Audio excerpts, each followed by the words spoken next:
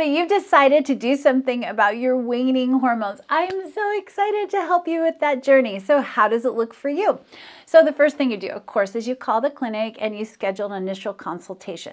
Now, if you've decided that you absolutely want to go down that path, which I totally recommend if you're depleted, you can schedule labs first and then schedule your initial consultation a week later. And then we'll have your lab work and we can actually talk about what specifically we can do for you. Nonetheless, you have to have an initial consultation first. And in there, I'm going to ask you a ton of questions because I need to find out if this is the right therapy for you, what else is going on with you, and what else we might do to help you. So, but you've decided hormones are the thing. We're going to go ahead with that. So we've had our initial consultation. We have some labs, which we must have for dosing. Then we're going to decide what kind of hormones are we going to do. Do you want topicals or do you want pelleted? So there are some very specific reasons that we would do one over the other. Pellets are my preferred way because they work the best and they are much more natural feeling to people.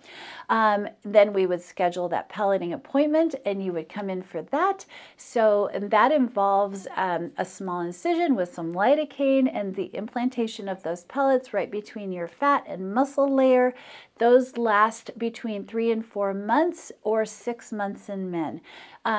With that, then you come back for a 5-week follow-up. At that follow-up, we do labs again just so we can fine-tune your dose. If you are not where we want you to be and you don't feel the way we want you to be, then we give you a boost of hormones and there's no charge for that.